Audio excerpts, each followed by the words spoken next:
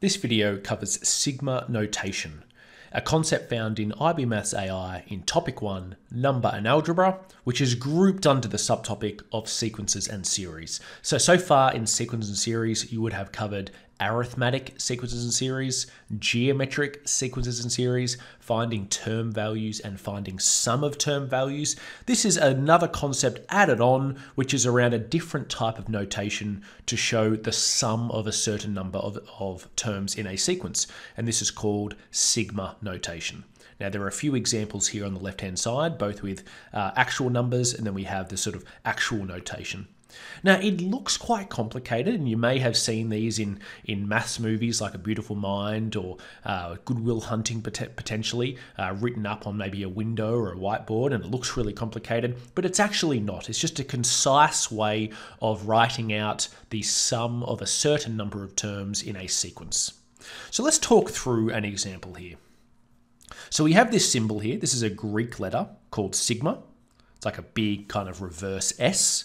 Now we have a few different parts to it. This symbol itself actually means sum. Now we have a number on the bottom of the symbol. So this would be, say, K. No, I'll get to why we use K, but K is equal to 1. Now this is known as our starting point.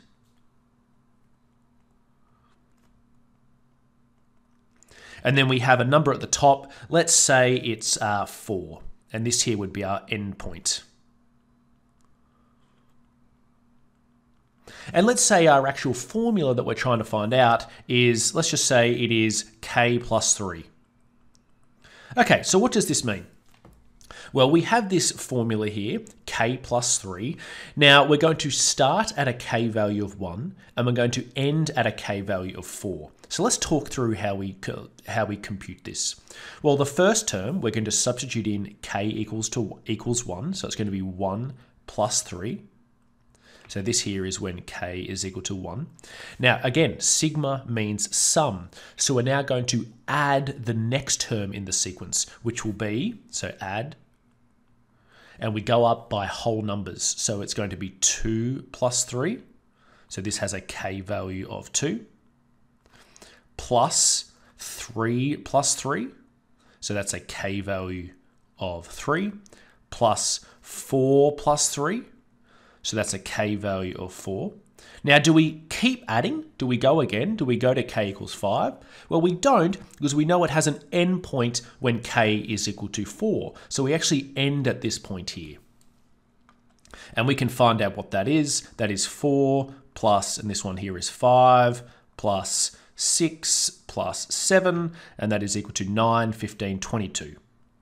So you can see here, this, although it looks complicated, this is just a concise way to say, hey, we have K plus 3 here as my formula. I want to start at 3 and end at 4 and sum all of the terms up. And that's just sort of how it plays out there. And it gets a final answer here of 22.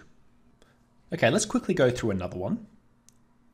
So I have a sigma symbol here, meaning sum. Let's go from a starting point of K is equal to 3. Let's end it at 6. And my formula here is 1 on, let's say, 3 to the power of K.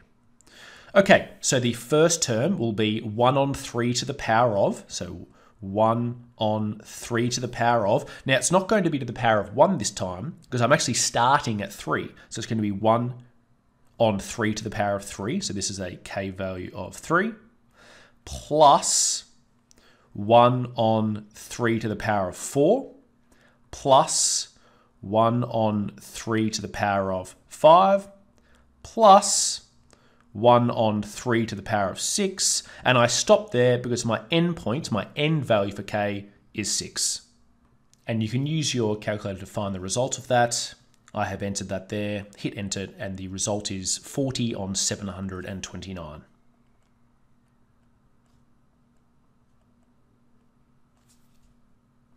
Okay, that concludes our video on sigma notation.